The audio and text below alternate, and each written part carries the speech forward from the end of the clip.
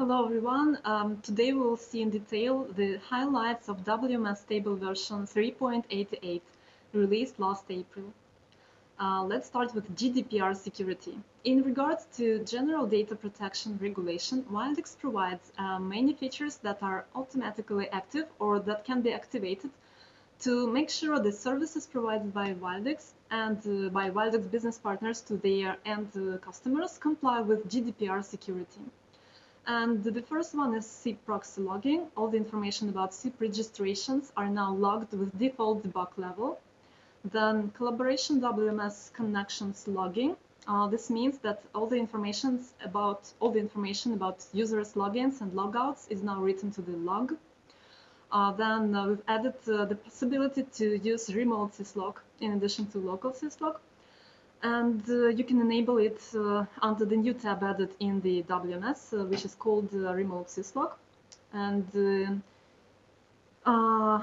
search for documentation on the manuals website, manuals.wildix.com. Just search for Remote Syslog and you will find this doc, which gives you some more details on how to use this.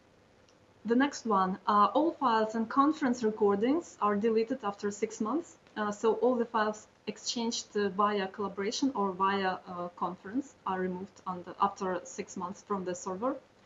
We've added an option to delete CDRs, chats, voicemails, and call recordings. You should just go under call and chat history to enable this option. You will find this option to delete calls, delete chats, voicemails, recording, and you should enter the number of months after which they must be deleted. And we've added an option to delete all contacts from the phone book.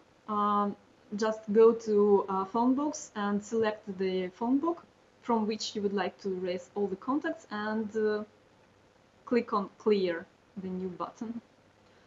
Then I would like to remind you that all the contacts imported from Outlook are automatically deleted if not received from the remote backend.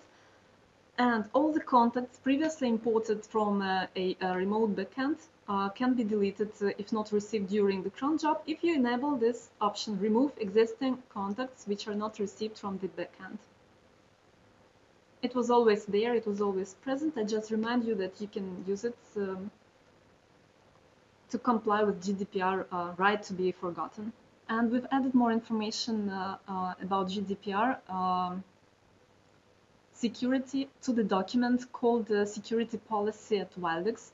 Just look for this document on the manuals website or in Google. Here it is, Privacy and GDPR Security. We've added protection against cross-site request forgery. And it is very important to note that any web API and PBX API integration will stop working if the domain is not added under WMS settings, PBX security. This is the new tab that we've added to WMS.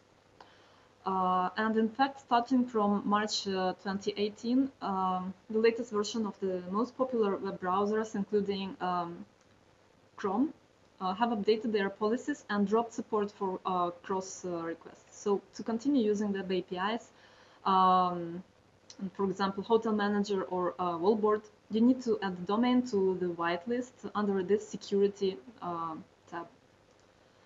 And this is explained in details in web API documentation. So just search for web API documentation on manuals.wildix.com, and all the details are explained here. And regarding this new security tab and how to add a domain to the whitelist, you can find more details in the document about WMS settings. Security tab. There is a separate document, domain whitelist, allow origin. The next one is PBX Jitter Buffer. Jitter Buffer is now by default active on the PBX side, and it helps to improve the overall quality of C-trunks calls, of voicemails, of call recordings, and it is enabled by default for all the calls in adaptive mode. Then we've added curl SMS sending. The possibility to send SMS via HTTP without a GSM media gateway. It is important to note that no GSM gateway must be present in WMS. No GSM gateway must be present on the devices list at all. This is a limitation, otherwise you will not be able to use it. And you will find documentation and a configuration example in WMS settings document. Fax SMS server. Here it is. One more thing I wanted to share with you, that the dial plan debug is now enabled by default. If you remember previously, you had to enable the option and then you could disable it. Right now it's just active by default and you can go and check it any time. You don't have to remember to enable it. The next one, TTS in dial plan.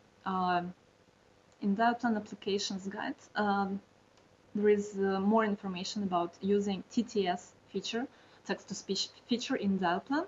And with this WMS version, we've added the possibility to choose the voice.